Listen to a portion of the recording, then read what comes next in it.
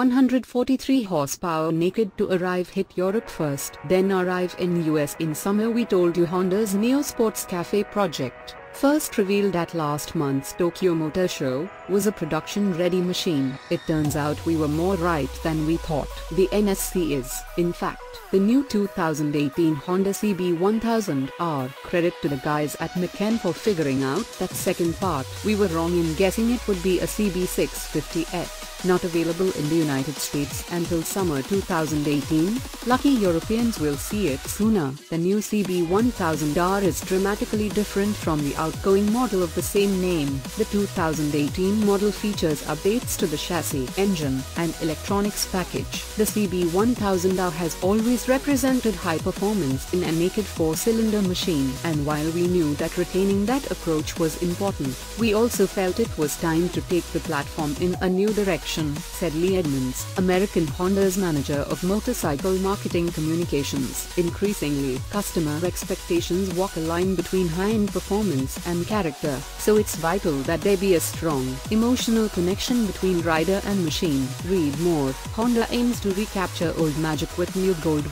rider part. Key features include LED everything, reduced weight, 12 kilograms or 26.5 pounds lighter, and the same heralded 998cc Hill-Line 4 found in the CB1000R.